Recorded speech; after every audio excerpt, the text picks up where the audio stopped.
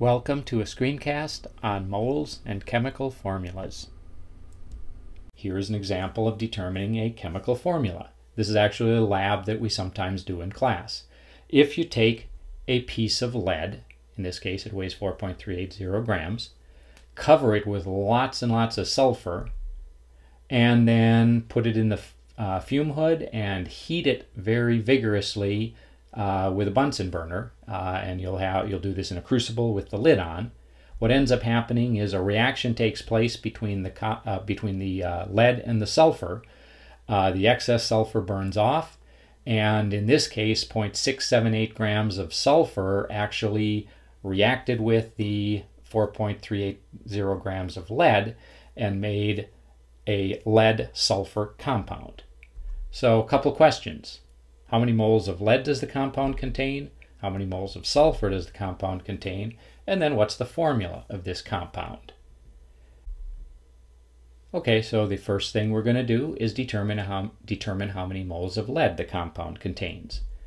And we start with the number of grams of lead we know we have.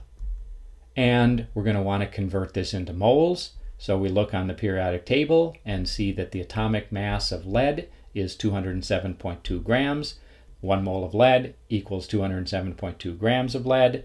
We set up our conversion factor to cancel out grams of lead, and we do the calculation, and we find that this is 0.02114 moles of lead. Second part of this question, how many moles of sulfur does the compound contain?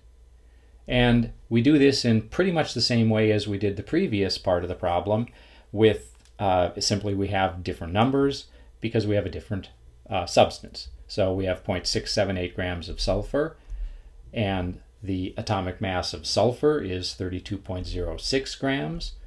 So 1 mole of sulfur weighs 32.06 grams.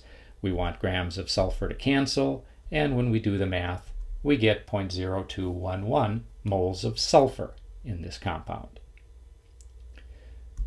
Now you might notice something about the numbers we got for moles, and we're going to now try to find the formula of the compound.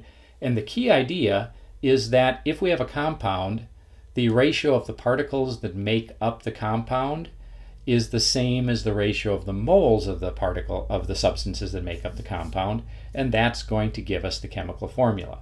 In this case, we have lead and sulfur, which are going to be ions. It's a metal with a nonmetal.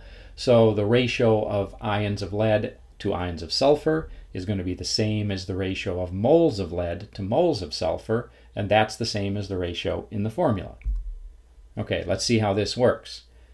Usually the easiest thing to do is to take your moles of each substance and then see what they give you for a ratio. And in this one, you have 0.02114 and 0.0211. Those are about the same number, so the ratio is going to be 1 to 1. But if you don't have an obvious ratio, it's usually good to take the bigger number, divide by the smaller number, and see what you get. And in this case, of course, you get approximately 1. Remember, we're doing an experiment, so we round off to the right number of significant figures, and we may have to kind of pay attention to the approximation. But essentially, this is a 1 mole of lead to 1 mole of sulfur ratio.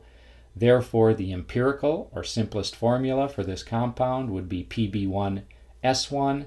And of course, we typically just write that as PbS. And the name of this would be lead-2 sulfide. Remember, sulfur is going to make the negatively 2 charged sulfide ion, and lead is not going to be too predictable what its ionic charge is, but if it's a 1-to-1 ratio, then that means that the lead has to be the +2 ion. So this is an important kind of summary concept. In any sample of a chemical compound, the mole ratio of the elements is going to be the same as the atom or potentially ion ratio of the things that make it up. And we just saw this with a 1-to-1 ratio for lead and sulfur.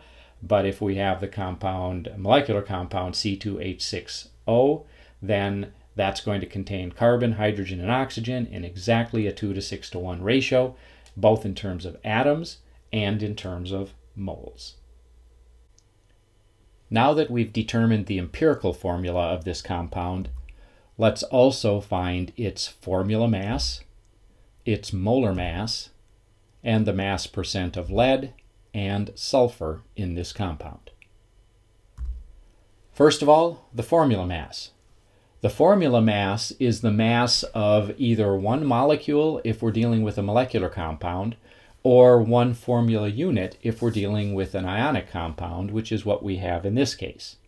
So the formula unit for PbS, for lead-2 sulfide, is 1 lead ion and 1 sulfide ion, and the mass of 1 lead ion is essentially the same as the mass of 1 lead atom, which is 207.2 AMU. The mass of a sulfur atom is about the same as the mass of a sulfide ion, 32.06 AMU. Add those together, 239.3 AMU. So the basic unit, the fundamental unit of this compound, the formula unit, has a mass of 239.3 AMU. How about the molar mass of PbS? Well, the molar mass is actually going to be the same value, but different units. Molar mass is the mass of 1 mole of the substance, and since PbS is made up of lead and sulfur, and 1 mole of PbS contains 1 mole of lead, that's 207.2 grams, and 1 mole of sulfur, 32.06 grams, that adds up to 239.3 grams. So 1 mole of lead sulfide, lead-2 sulfide, weighs 239.3 grams, and we often write the molar mass with the units that way. 239.3 grams per mole is what we would say the molar mass is of this compound. Now how about mass percent? Well, the mass percent of anything is going to be the mass of that substance, in this case lead, compared to the mass of the entire substance or compound, in this case the lead sulfide, and then multiplied by 100 to make it a percent. So specifically, since 1 mole of lead sulfide weighs 239.3 grams, so we're choosing that as our amount of substance, 1 mole of it, it's going to contain 1 mole of lead, which weighs 207.2 grams, and then when you divide those two and multiply by 100, you get 86.59%, and that is the mass percent of lead in this compound.